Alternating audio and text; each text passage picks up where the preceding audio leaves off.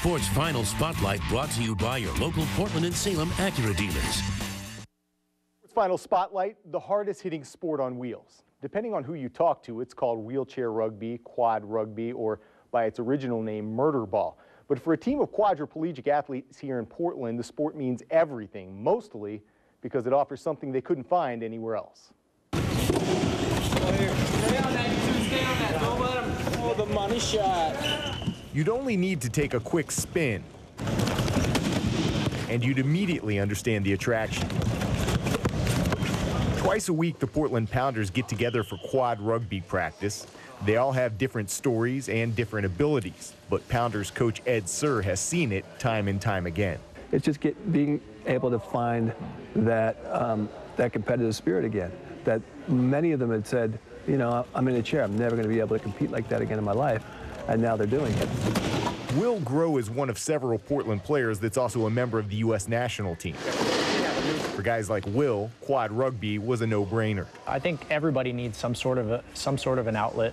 I played a lot of sports all my life growing up, collegiately and different places, and so to have that kind of an outlet I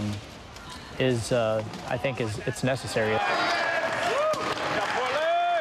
Even just being here in practice, there's something fulfilling about just being able to yell, being able to hit somebody with your wheelchair. Drop it.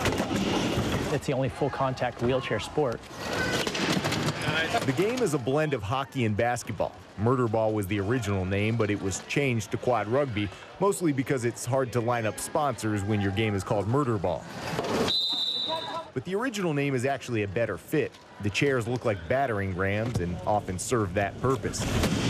On this night, 21-year-old Tim Vixay is on the court for the first time. He was injured 6 months ago, and for Tim, quad rugby has delivered the unexpected. In high school, I was a lacrosse player, and so I'm used to, getting rattled around and just hitting people. And after my accident, I didn't think anything like that was ever available. And when I went out to go see the tournament, I saw that, it was really aggressive, and that's what I loved about it.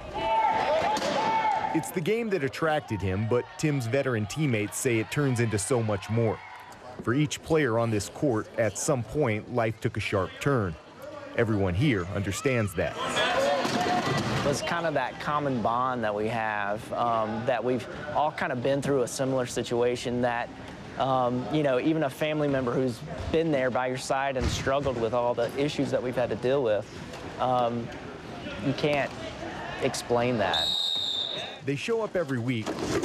Maybe it's for the camaraderie. Ready, go! Or the pursuit of an Olympic medal. It's all the way in the corner. Or simply trying to figure out what's next. No matter what the reason is, for these athletes, murder ball is a way of life. Most of the time, people are sitting down in their lives.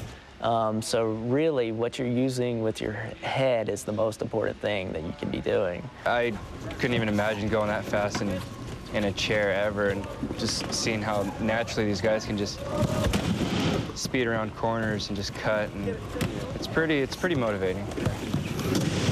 Now in quad rugby's Division II National Championship today, Portland lost to Minnesota by 1.49-48, and get this, it's the second year in a row the Pounders have suffered a 1-point loss in the championship game.